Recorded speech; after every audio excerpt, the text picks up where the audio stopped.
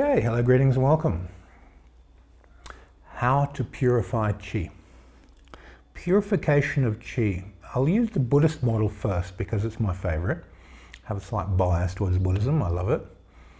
Now in Buddhist alchemy, there's a saying that in order for the deities to transmit light through you, they transmit it through the precepts. So they can only transmit healing light, skills, supernatural powers through your precepts. Your precepts are tuning forks in your astral body, in your Qi body. So they have something in resonance. The highest layer of each of your astral layers has light, and they contain your precepts. They're reinforced and strong. The light through the law of attraction hits that and radiates out as power. Now let's say we take a person who doesn't have precepts, but they have very high concentration. Their mind goes up here, but their astral personality is down here.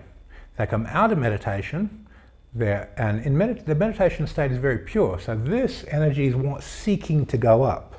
It depends how many hours a day it goes up. Then they go down into no ethics, no morals, no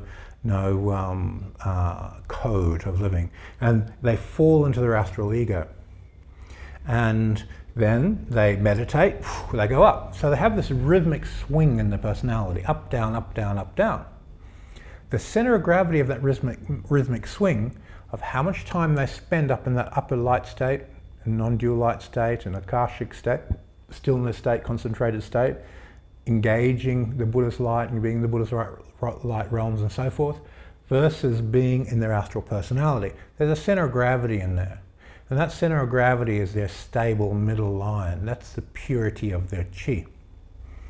You take someone who has high ethical ideals. They stay within those ideals. Their precepts are strong. So it's up here. They never actually get into that space. They meditate. They're in the pure states of light and stillness. And then they drop down into their ethics. So what happens? The rhythm of the person with no precepts, the base is there. The person with precepts has a base there. They do this. And the center of gravity, that is in the middle somewhere, based on how much time they spend in meditation versus how much time they spend in their ethical nature. And there's a center of gravity in the middle there. That's the center of gravity and purity of their Qi.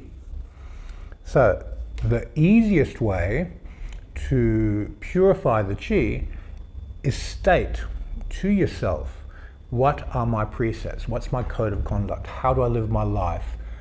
What's the karma of each one of my precepts and how do they function? What's the metaphysics of the precepts? You write that down, you stick it on the wall in your dojo, in your kun. Every time you walk in, your precepts are there. You bow to the altar, you look at your precepts, you surrender, I am thus. And then what happens? It integrates, reflects back into your unconscious. You start acting on it, thinking about it, feeling it, experiencing it, becomes a part of your reality, and your Qi gets purified.